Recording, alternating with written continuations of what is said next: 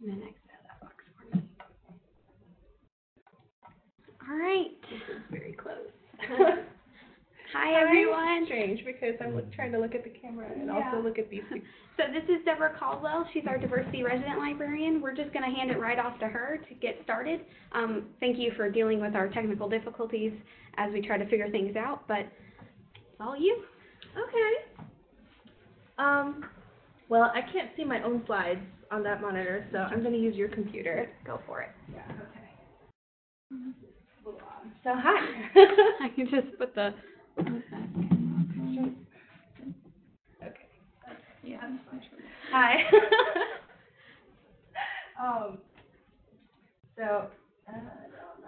Okay, there we go. Hi, I'm Deborah. I'm Deborah Caldwell. I'm the diversity resident librarian. Do you want to shut the door?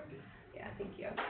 I'm the diversity resident librarian at UNCG Libraries. I started in October, and I'm happy to be here today to talk a little bit about the diversity residency program. And a little bit about myself. Tori was a little vague about what to speak about today, so it'll be a little bit about me and my background and how I got here, and then delve a little bit more into diversity residencies and what I'm doing here as a resident. That's the animation didn't go. That's okay. There's some big photos of me because I got distracted when looking for pictures of myself in Korea and wanted to share baby photos. They can see them. Yeah, like you can see them. I just can't see them on the screen. Yeah. So I was born in Korea. I'm half Korean, and there's some evidence there because I don't have any more recent photos of Korea on my laptop because it died not that long ago and I had to replace everything. So I was born in Korea, moved to the U.S. when I was about 5 years old, to Louisiana.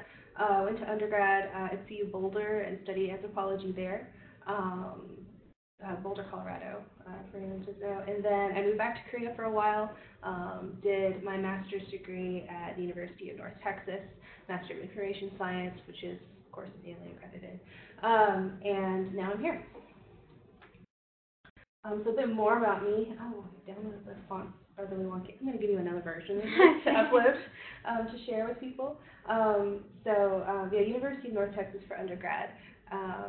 While I was there, I worked on a variety of projects, including, I got started with data rescue, which was happening in fall of 2016 because of certain reasons, things that were happening in the world right about that time, which is when I started grad school. I've also done some work with DLF, the Asia Pacific American Library Association. I did some stuff with Open Data Day and our local Open Data Portal in Denton. I've also been really involved in the PEGI project as a project manager for them as a student, first student, now just I don't know what my title is now that I'm not a graduate student project assistant, but I guess we'll work that out, and among other things. Let me back up a little bit. So one of the things that drew me to librarianship was that I realized there were certain things that I really cared about in my personal life. Right? I did my undergrad in anthropology because I like humans, I like studying people, and when I found out anthropology was a degree that you could get, it felt a lot like cheating. Like, oh, I don't have to pick a degree after all. I can pick whatever thing I want to study and then call it the anthropology of that. And then, I don't have to narrow myself that way. But as, I got onto the workforce and was trying to find other kinds of work and, what do I want to be when I grow up? Because eventually you do kind of have to pick something if you don't have a PhD in anthropology and want to teach or get a job at the Forest Service as an archaeologist, it turns out, generally speaking, especially in the fall of in the aftermath of the crash when all the humanities, everything were being cut. At the time, I did not have the funding or the wherewithal to be able to go to get a higher degree, a master's degree in anthropology, or much less a PhD. So I was looking for other things, and it took a while, but I realized that this interest that I had in technology, in these tools that we use in our everyday lives. I'm an older millennial, I guess, and kind of like the upper end of that spectrum of what counts as a millennial. And if you like the term digital native, born digital native, which there's some people who have issues with that, that's something like I would kind of consider myself in that category. I'm very comfortable with technology and existing on the web and Um, Developing my relationships there, which is what social media is all about, the social aspects, right? And as I was casting about 2014, 2015, deciding what I want to do, if I really want to go back to school or not, and if so, do I want it to be in another humanities degree like anthropology, or if I wanted to specify into something else. There was a lot of things happening at that time. A few years prior, I'd been paying a lot of attention to a lot of like the Arab Spring uprisings.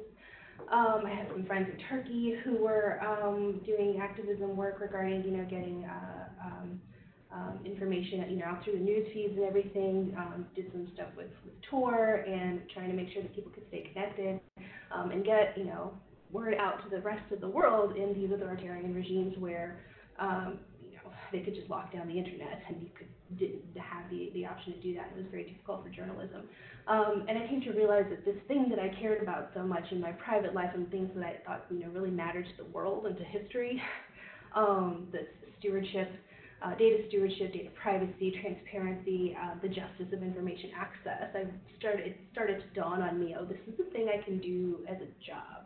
I can do this professionally, but I need to figure out how to do it. So for a little while there, I was really looking into doing a coding boot camp, which, though they're typically less expensive than graduate programs, are still a good chunk of change. There are some that offer scholarships, but for the most part, and where I was in Dallas as well, I was looking for something, and I don't need to go into the details of that. There's a variety of coding boot camps. I have a lot of research still on my laptop about them if you want me to guide you on that.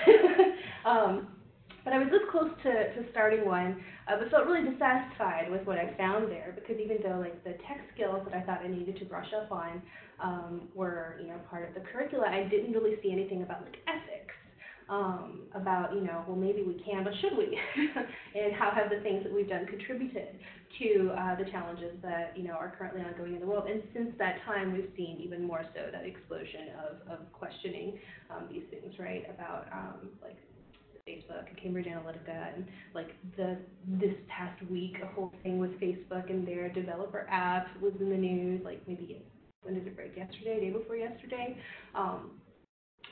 So I was going to do coding because I thought that was maybe the closest way that I could get into this line of work that I wanted. And luckily, I had a friend that I made at the school where I was working at. He said, "No, you're a librarian. You need to go get a library degree." And I didn't know that librarians worked in this area. So thankfully, she was there to guide me. So I started the grad program at UNT right after that. And I think you can see through some of the projects that I've worked on, I think they reflect my interest in these particular areas. There are some other things that I've done with helping with Code for Lib and a few other more data-oriented projects. There's a little bit more on my website, but it's really out of date. So, okay, so now diversity residencies. I graduated in, thank you, Allison. I graduated in August, like I said, and at the time, I was still able to work for a little while at UNT on this grant-funded project, the PEGI project that I mentioned earlier, which is, by the way, sorry, I keep using the acronym, it's Preservation of Electronic Government Information, and you can find out more at PEGIproject.org.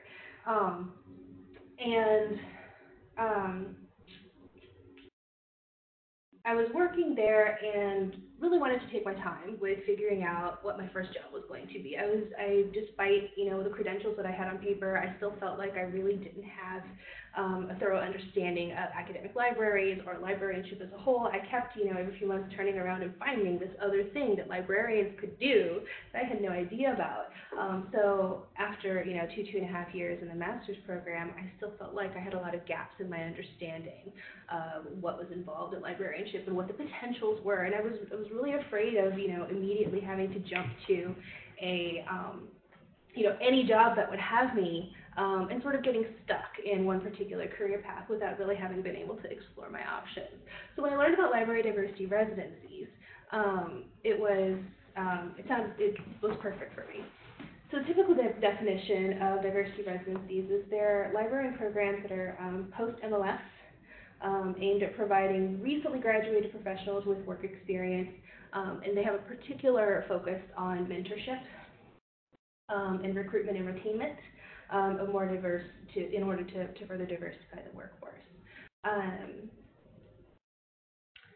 the thing that really appealed to me about residencies was that, one, it did have, it's not an internship, but the way that a lot of them are structured is in a lot of ways similar sometimes to internships, in that you get to rotate between different divisions, or some of them are more project-based.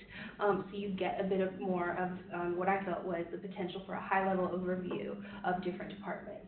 Because again, like I said, the thing that I was concerned about was getting work, as a subject liaison or something, and just doing that forever and ever, and then realizing 20 years later, oh, there's this other thing that would have been even more perfect that I would have loved, and just not being able to pivot over to that. So that's one thing that really appealed to me about it. And this definition comes from, and the citation is there, but it's a little small, I don't know if you can see it.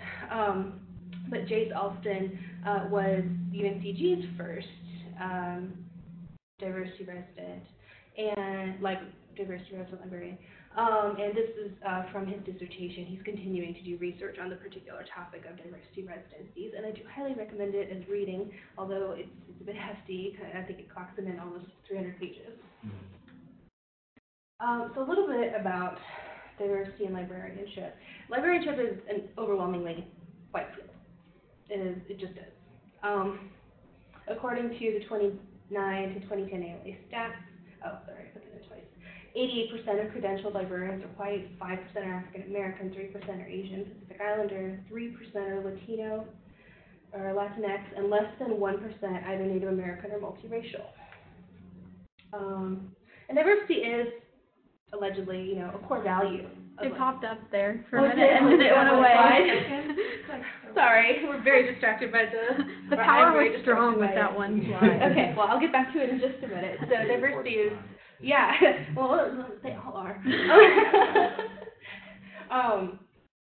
It's a core value of librarianship, and as mentioned by ALA libraries on the library website, which I'm sure as library students, you guys have been to the ALA website and probably, hopefully, had a look at the core values. Yeah. And if you look, under the D's, there's diversity, which is a nice thing to have in our core values. Yeah, the one slide that's up. Very nice. And actually, this was something that was pitched to me by my friend who told me about librarianship and the fact that libraries work in, it's not just public library, which I knew, I kind of knew, but I also didn't, because I never really stopped to think about it. My mental image of libraries was librarians was like most people, right, like public libraries. And I knew in theory that there were academic libraries because I had been to one. I had gone to that library many times. There were librarians staffing it. And that there had been a librarian in my elementary school, and all of these things, but it just never really occurred to me that you could be one of those, or to question what they do. So thank you, Deanne, for letting me know that this was an option. And one of the things she told me was, yeah, you can go do tech stuff, go be a coding bro or whatever, if that's what you really want. But this field is filled with really good people, and this, diversity is one of our core values. And we might, succeed or fail at particular rates, but maybe better or worse than any other discipline. But at least it's there. At least it's something that we people think about and talk about. And she said that she felt personally that as a whole the discipline did better with it than a lot of others did. Certainly, probably better than Silicon Valley does. And that, at the very least, I'd be able to find like-minded people who cared about the things that I cared about, who had the same values that I had, who were at least trying to make this better. So that part of the pitch is really what convinced me to give it some serious thought. Well, let's have a look at these slides, yeah? So librarianship, the first, I don't know if you can see very clearly, it's actually very small here on our screen. But if you look and compare the racial composition of librarians, the top graph is from 2010, and the bottom is the U.S. population for 2011. There's some rather stark disparities there. This is something that was really, from the histories that I've read, it was really sort of brought to the fore as an issue that, ALA wanted to work on, in particular in the 1990s, maybe 1990 exactly, actually. They did some studies on the makeup of the field as a whole, and found it to be somewhat lacking. So at that time, there were some rather, more serious well, I don't know if that's fair. There were renewed efforts to increase the diversity of the field.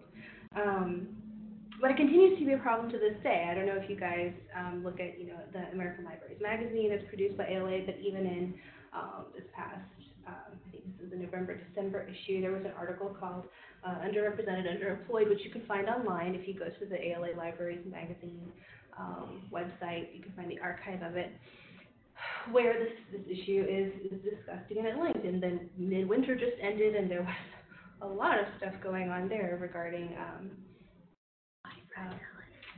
yeah, exactly. There was a lecture, and I don't think they archived the recording. They did. Well, they don't.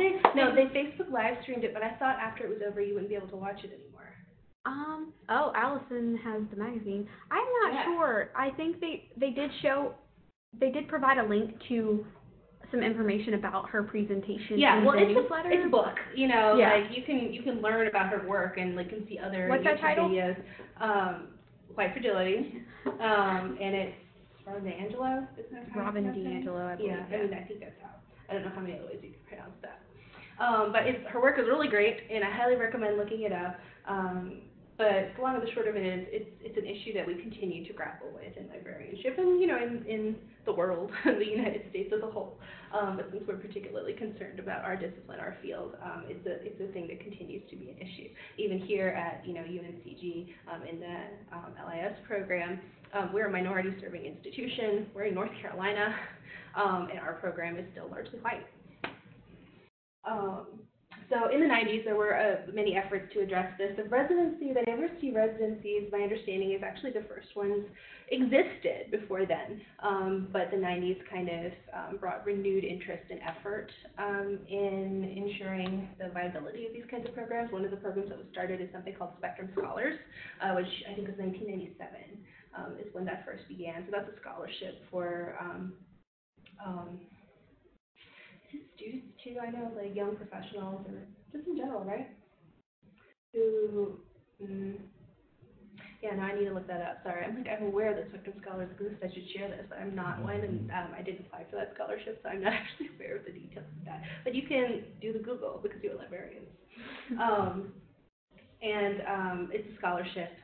There's an award for it. You get put up on the website. It's a good thing. And another of the things that was one of the other efforts. Sorry, I'm getting really dry mouth right now. Another one of the efforts was renewed interest in efforts for the diversity residencies. So I'm going to talk a little bit now. What's more time? Okay. If you don't mind, yeah. Sorry. That would be great. Thank you. I meant to bring my own, but I left my coffee cup in my office. So the diversity residencies here at UNCG. I'm the sixth one. There have been 5 before me. I mentioned Jace Alston before. He's continued to do great work and research on the topic of diversity residencies. And Dr. Letitia Velez. Oh, I get Jason, Dr. Alston, sorry. And Dr. Letitia Velez is a lecturer here in our program. She came back after going off to get her PhD. The others have gone on to do great things as well. So as one of the comparatively longer running programs or consecutively running programs, the credentials, thank you so much, of this particular program I felt were pretty well established. I reached out to find out what I could about the experience of the prior residents here before I began, and the resident prior to me, Janae Solomon and Jace Alston, were kind enough to speak to me one-on-one and let me know what they thought of it when I was in the middle of my application process. One of the things that I had slight concerns about was, if you talk to other librarians who are people of color, one of the things that comes up is, and this is not strictly restricted to librarianship, is anytime you get, a diversity position, as the token person of color, a lot of times you get hired just so they can check off, tick off that checkbox, and do nothing further, and are expected to bring the diversity programming in with you, moreover, and have no support whatsoever in actually doing any of the work, even if the diversity is necessarily the work that you were intended to be doing. so something I was concerned about. But again, there were great credentials here. Gerald Holmes, who is pictured there in the slide as the diversity coordinator here, has been from the start and is a wonderful mentor.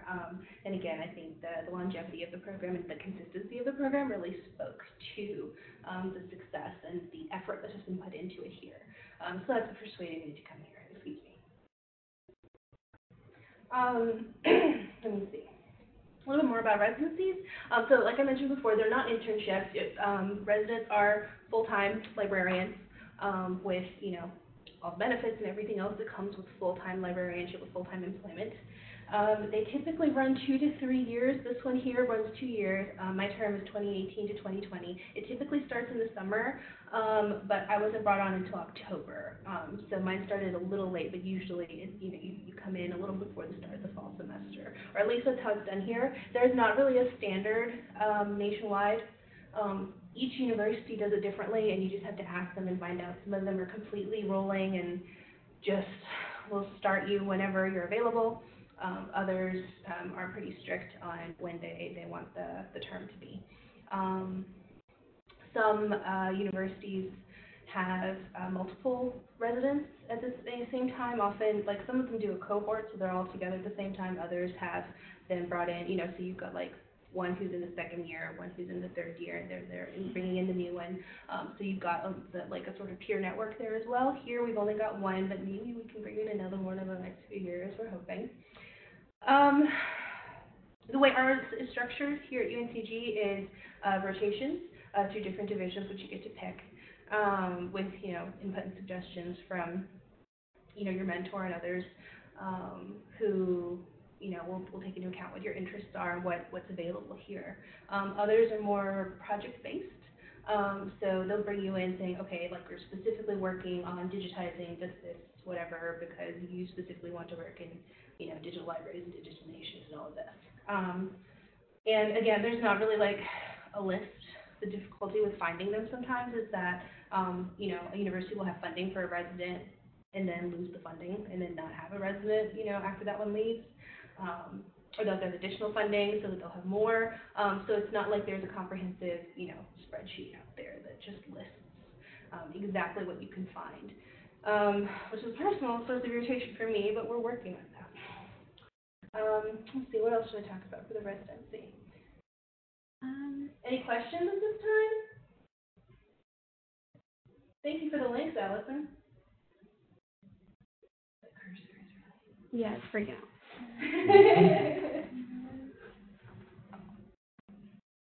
Oh, okay. Going crazy over here. My question, I just had a question about, like, what have you, where, in your rotations, where are you right now? Where do you plan to go? So they started me in ROI, which is, our Friends Outreach Instruction.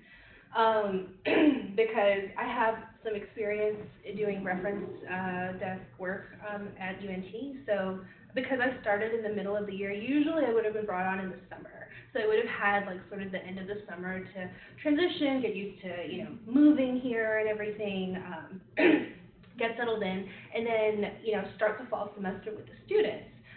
So if you're doing instruction, a lot of that happens at the beginning of the semester. And because I came in October and then I immediately left for a conference, and I didn't really start to be able to, I think I didn't even do my like HR orientation until like mid-end of October, because I was gone.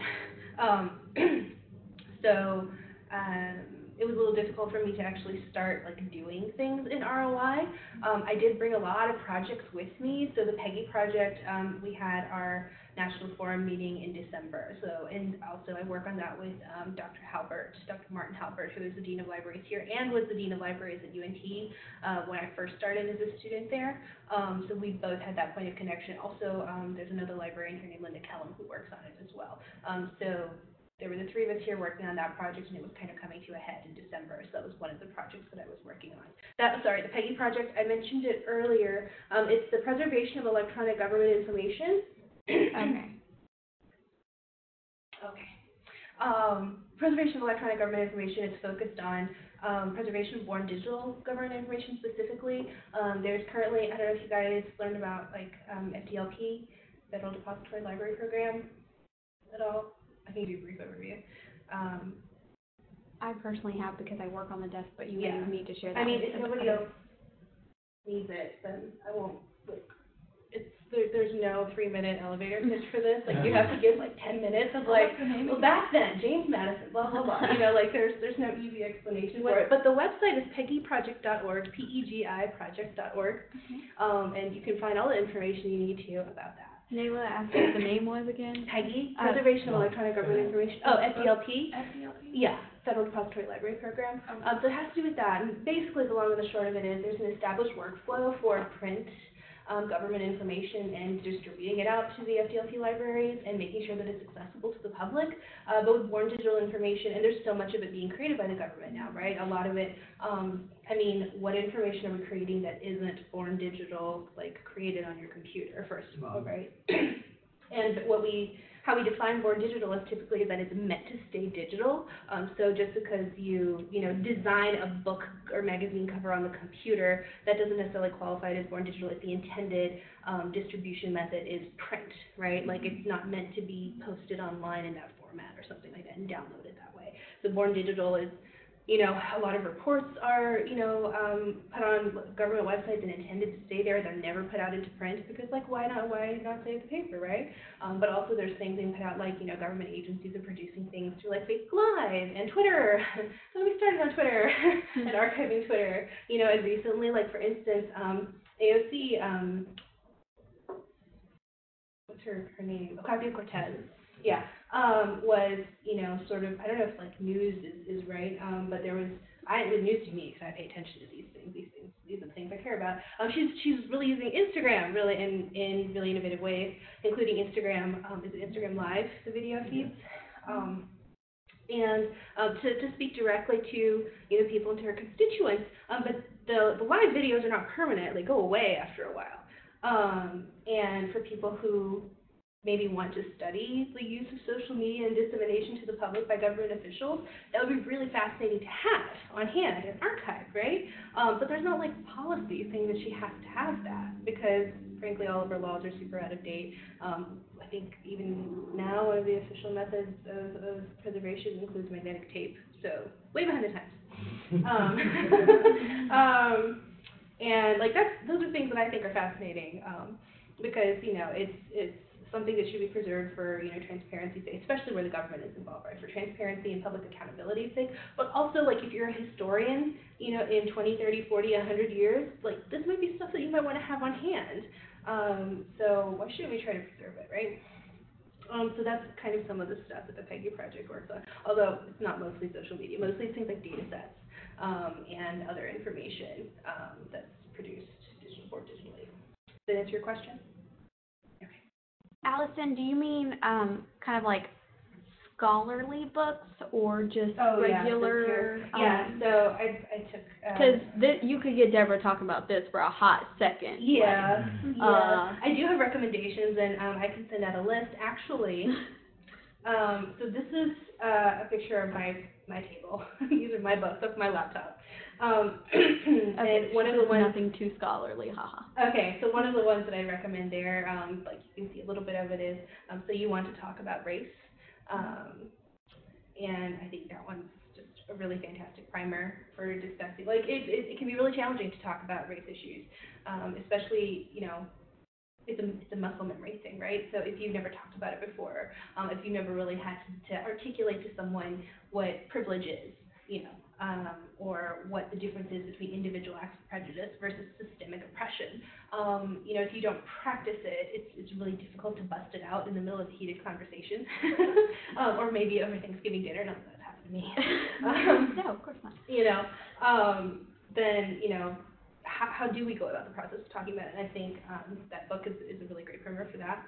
The other book that's shown there is called Algorithms of Oppression by Dr. Stephanie Noble. I had the pleasure of seeing her speak at the Open Access Conference at the University of North Texas not long after I started with the PEGI project as a graduate student there.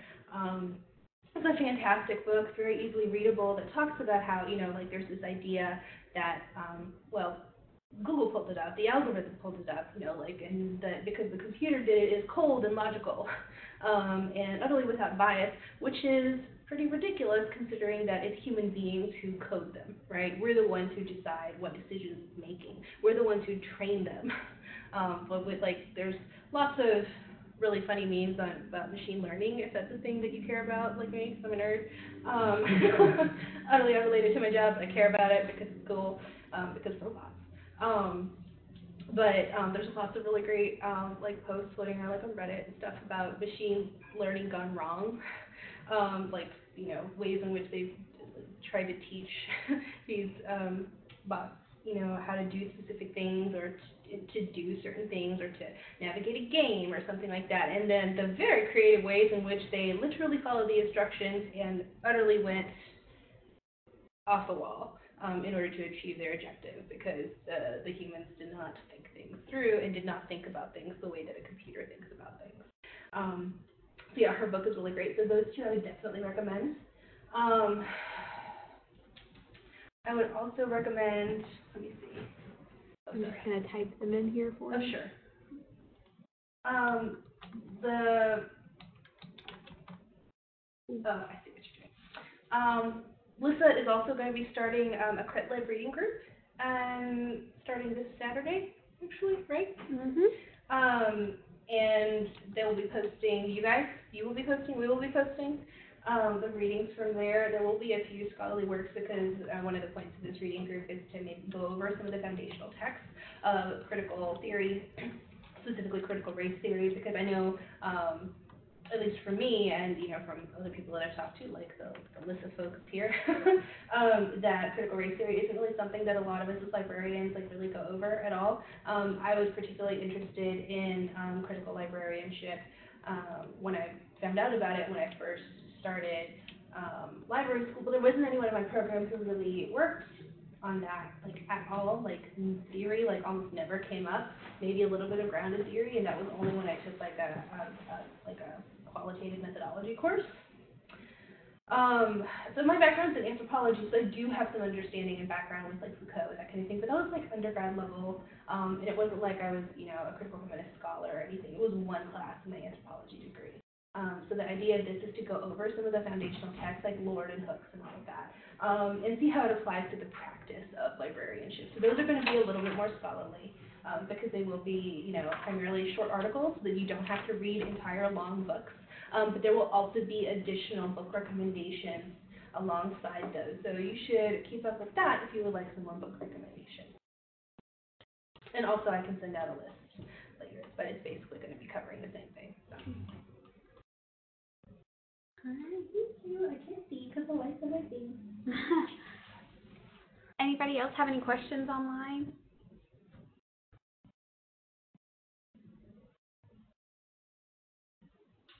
What department are you planning on working after? Oh, I never fully answered your question, did I? Yeah. Yeah, so I'm started in reference, and the answers we're not really sure. I had thought that maybe I would do ERIT, which is the technology vision stuff, wibbly wobbly tech thing here.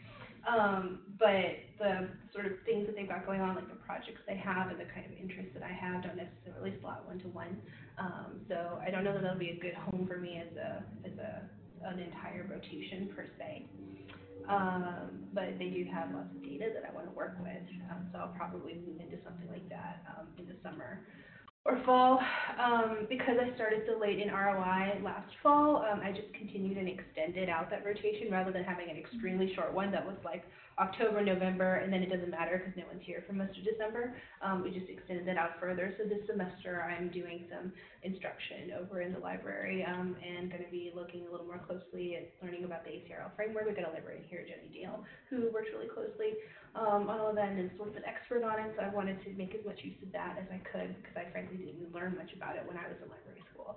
So I'm going to be looking at that, at assessment. I have some background in usability studies, as well as, of course, anthropology and qualitative methods, and mixed method, not as much quantitative, but I really feel like there's a lot of potential there that is lacking, or potential there that is really overlooked And like we have the technology, literally, through usability studies to capture user behavior in a lot of interesting ways that's not strictly limited to, how do students access our databases.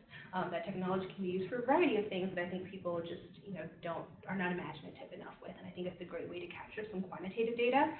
So I'm going to probably be looking into the summer and fall at like seeing if I can create a project with that to do some like mixed methods assessment studies.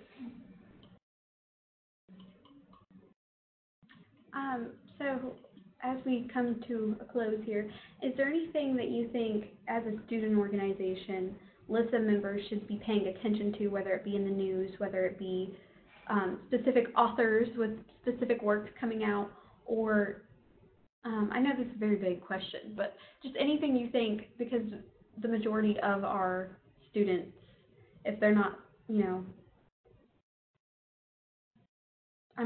I'd say majority of us are cisgendered white females. Some of us are not cisgendered, some of us are not white, some of us are not females, but the majority, yes. Mm-hmm. So what would you encourage us to do to grow in our knowledge, along with reading books and articles and a lot of the problem with, before I pivoted to librarianship, I was working in education. Mm-hmm. And one of the, in my opinion, the single biggest factor to contribute to the success of students, of like all students and especially students of color, rising tide lifts all boats, was desegregation. And it continues to be an issue with like charter schools. And there's a really great podcast series, I can't remember the name of it, that did some great journalistic work regarding this. I think it was in Chicago or a Chicago suburb, I believe, regarding like charter schools and some, like there was a school district that just went kaput, and so suddenly all of these students who were in a primarily minority serving district had to be bussed into these primarily white schools, and people flipped out. But and is it officially like policy segregation? No, but when you base school district financing on property taxes, and redlining is a thing that continues to have like a strong legacy, you end up with segregation regardless, right? And then don't get me started on charter schools and things. That's another thing. Yeah. But what they found out after this happened was it increased, like all of the students' grades went up. That the students like their relationships to their peers who are people of color, their like general ideas about like not just race but general openness to like other concepts in general, like skyrocketed. And all it is just exposure. It's just that they had friends in their classroom who were black people now, right? And that's all that it is. So yeah, read lots of things, read the scholarly works, read diverse books. We need diverse books. I'm sure you guys have heard about that. That's great. Like, don't just recommend them. Yeah, don't just recommend, like read them. It opens up your imagination, all that. But you need to just hang out with more people of color. You need to hang out with more queer people. You need to hang out with more trans people, autistic people, disabled people, people who are not like you. And that's how segregation and these even sort of one of the things as a half Asian that I did was the model minority myth of Asians. And these things perpetuate and persist because, they don't get to, these communities don't mingle much, right? And so you have people who only know about people through stereotypes, and even when it's a so-called positive stereotype, it still is what it is. And then those people make decisions based on that regarding hiring, or, like how much you should be paid, or when they're looking at your CV and how hard you might have actually worked to get that degree or that particular grade, because they have certain thoughts about what your aptitude might be based on presumptions that they've got, because they don't know real human beings who fit into these categories, right? And the diversity residencies are specifically focused on ethnic and racial minorities, but this like advice, which is just meet more people who are not like you, applies to all of the things, right? Like I am cisgender, I am able-bodied, I am seeing and hearing, these are all things that I personally like are things that I need to work on, things that I'm continually trying to work on. And it's like you can't just go on like matchmaking dates to be like, I'm looking for, like queer people of color to befriend, because I want them to improve my life and make me a better person. Like, don't do that. That's awful. Don't do that. But there are things you can do to intentionally make sure that you are trying to be involved in those communities. Like, is your church all white? You know, like, there's an option right there. Like, do you go to your local community centers and volunteer there? Like, if you have the time and the spoons and all of that, right? You know, like, there are ways to inject more color into your life in a lot of ways. We just have to be willing to make the effort. Right? Yes, sir. And Deborah, thank you, and apologies for being late. I had another meeting. Oh, no worries. So just one other idea I'll throw out is even if you have no interest in public librarianship, consider volunteering at your local library. Most public libraries, especially here in Greensboro, are significantly more diverse than an average college campus. And UNCG is pretty diverse to begin with, but if you go to Glenwood Branch Library, the Downtown Branch Library, the Glen Chavis, the Hemphill Branch, these are spaces that pull together people from cross-section of society in a way that a college campus does not, and so and they're always looking for volunteers. So yeah, that's great. And for Greensboro specifically, I recently learned about like the Beloved Community Center and other things here that have this huge history of activism, particularly when it comes to anti-Blackness and white supremacy, with like the civil rights era and like this long legacy of civil rights work here. So that's on my to-do list. I couldn't go to their little lunch meeting yesterday because I had another meeting, but I plan to go next week. I learned about it last week from one of the other librarians here, and that's another way, like, to get involved in their local community, because, you know, segregation it's an active choice, even though a lot of times, because the decisions behind it, especially for white, seem invisible because they don't affect you. But we do make active choices about who we choose to befriend, who we, choose to spend our time with the people that we invest in. And a lot of times these are like subconscious, and we hang out with communities that are like us, like everybody does. I do, So it's important to make those active choices if you want to change things about yourself, because it's an ongoing process, right? You don't decide. I'm not a racist, I'm not a bigot, I'm not homophobic, and then no longer you are, right? Like, that's not how that works. It's a constant, active, ongoing process, because you're not only constantly learning new things about these categories that, don't apply to you, or that maybe you didn't think applied to you and maybe one day will, because there's no guarantee that you will, if you're able-bodied, that you will forever remain so. Or in, like, my experience with a lot of people who learn more about queer communities and realize they are LGBT in some way, right? The more that they learn about it, things like that. Not only is it a constant process of learning, it's a constant process of unlearning. And we all have to do better and work with each other to be better at it. Question. With the diversity residency, where you're a very strategic thinker, and I know you can't call your next shot, but where are you hoping to position yourself or use the position to position? So one of the reasons why I decided to stick with ROI was because after I had stayed here a little bit through the fall, and was, I didn't think I was going to stay in ROI because my goal is not like subject liaison, kind of like it would be fine, but there's other things I'm interested in too, and I was like, well, I'm going to focus on learning about those things while I'm here. But the longer that I stayed here, the more that I noticed that the approach here to teaching, to library instruction, seemed a little different than what I had seen before. Which is why I decided, it took like Gerald Holmes, my supervisor, the residency coordinator, kept asking, well, what do you think? Do you have any ideas? I'm like, oh, I don't know yet. Like, I'm still exploring, But the longer that I stayed, the more I realized that there's a lot about the way instruction is done here that I could learn from. Because, I had some instruction experience. I come from a background in teaching, but teaching university students is very different from what I had done before. And also mapping it to like the ACRL framework and that kind of thing. That sort of assessment is something that I don't like. The experience that I have with it like STEM to STEAM training for like primary school and that kind of thing, like very different, right? Like there's a lot of commonalities, but I wanted more hands-on with that. So I was thinking strategically regarding, you know, ROI, and that's why I decided to extend it, was I realized there's a lot that I could learn here. And specifically, you know, Jenny Dale is the librarian here who is like really great at the ACRL framework. So I went to her and said, I want to learn this from you, you know, and it was the ROI librarians that said, you guys are good teachers, I want to learn this from you. So I'm still figuring out what my next step is going to be, probably something assessment-sided. So I'll probably be looking at, after doing some teaching, then see if I can come up with an assessment project or something that needs to be done here and work with Kathy Crow on that probably. And also I have a lot of interest, as you're probably aware, with data. And we just got a brand new GIS librarian who started in January. She is great. Her name's Jo Klein. Follow her on Twitter.